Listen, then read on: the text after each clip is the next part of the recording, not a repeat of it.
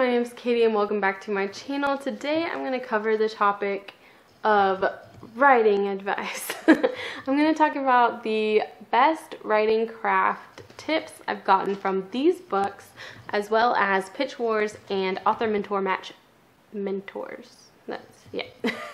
And going along with that, I asked my friend Kat to write a blog post that may or may not be out by now, but I will definitely let y'all know when it is.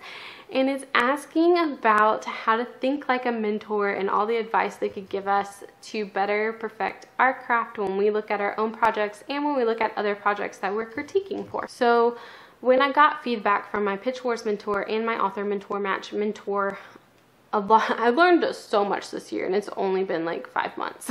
So what's really great is I got to learn those things and then revise 2 books, so I wasn't like wasting a bunch of years, which was nice. I'm very thankful that I got almost picked for Pitch Wars and picked for Author Mentor Match on 2 separate books, so I got to learn different things to work on. And some of this is talked about in these other books, that basically all your subplots need to relate back to the main plot. They need to be woven in and not just like spread out like a tree, which is what I did with Romancing Fate, which is now Project Emma. I was told that all my stuff was not centralized. It was like everywhere. And she was like, you need to centralize it all. And Wired for Story or Story Genius, one of those, also talks about that and how everything needs to relate back to your protagonist's inner struggle, their misbelief, whatever. And I was all over the place. And it helped me in Project Emma to center it on school and a few branches within that same plot line of school. And so everything was right there instead of like 5 different places. That ended up not being totally true for #goals, but the subplot made it its way into the plot still because of what comes up and happens and secondary characters and all of that, and I think it still works. Another thing I read in one of these books, and it totally hits for both my stories, because I wrote things about my story and it was super out of order plot wise for #goals in the original draft, and I knew that, but I was like, this is what happened to me, so it's fine, it's something that could happen. And then like Romancing Fate, I wrote stuff that happened to me and I so wanted to leave it in there because it was outrageous, but it didn't have anything to do with the main plot line. So I know that like you think you need this thing, but you really need to kill your darlings when it comes to stuff that is not important to your story. And then with #goals, I put like the timeline of the whole school year, and so it got really crazy. Like we were just jumping months ahead, and it felt really like pacing was probably a little bit off. And so one thing I learned from a mentor as well as these books was to have a time clock for the end of your novel, be it a day, a week, a month. Let that be known so that the tension can be there, that they have to have this deciding decision by a certain day. With Project Emma, I had a 6-week deadline, and then with #goals it was about 6 to 7 weeks as well. In #goals, I had a lot of characters and I thought I differentiated them enough, but as you saw with my coffee chat talk, a lot of stuff that's up here doesn't land on the page. So, and I also I write and don't fully flesh out secondary, thirdary, tertiary characters. And my mentor said, make fewer characters and give them one big description, one defining thing that readers are going to remember. Also, my friend got this critique of not to overly explain something. Don't have your character say something and then go internalize about it. That's double whammy and cause for readers to skim. While I did read all these and learn from a lot of these, oh, not this one though. So I actually haven't read these 2 yet.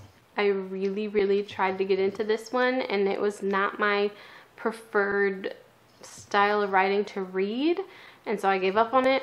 I do know people who love it, so I plan to try a little harder.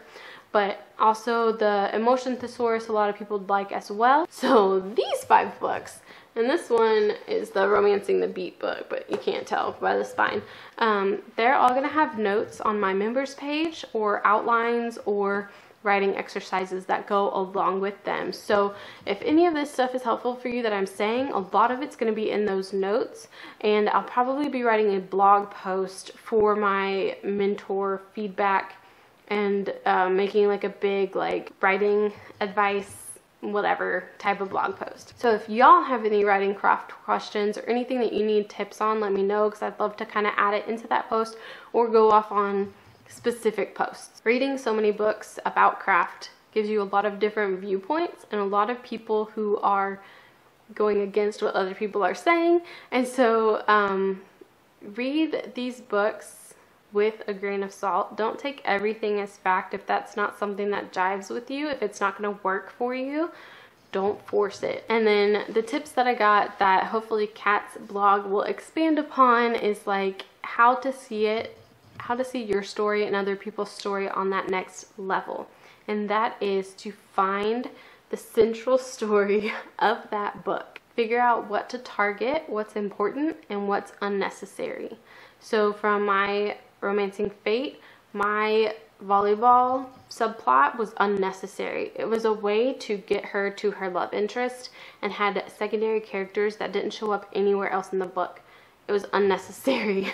And I know one of the mentors like went into hers, having her mentee think about the theme and really what she wanted to tell the story about.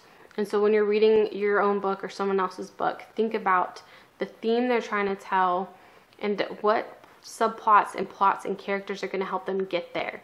For my #goals revision, my main character had 2 younger brothers, but they weren't really relevant to the plot, to her inner struggle at all. So I created an older sister who cast a shadow over my main character and gave her her misbelief.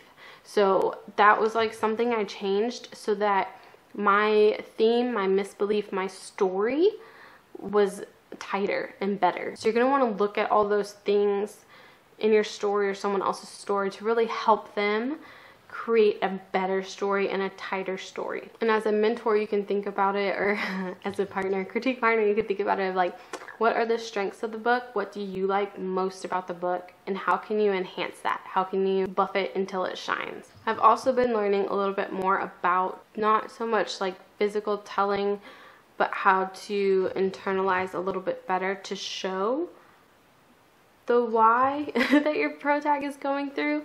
A lot of mine was based on like my heart racing, chills along, you know, whatever. And so it was like a lot of physical telling, and I like a lot of suggestions I've gotten recently about connecting something that's happening with something in your character's past, how that made them feel back then, and just relating emotions that way versus always going for like a physical reaction. And again, I'm gonna try to put a lot of this in a blog post, but I hope that this video was helpful for you guys. Let me know if there's anything that y'all struggle with or that you have learned this year. I would love to learn that as well. Be sure to check out all my other videos for this month covering craft books, and be sure to check out my members page where I give you all the notes and resources that I learned along the way. With what I just said about physical, emotional telling, I will be coming out with a coffee chat for that. Happy writing, and I will see y'all next time.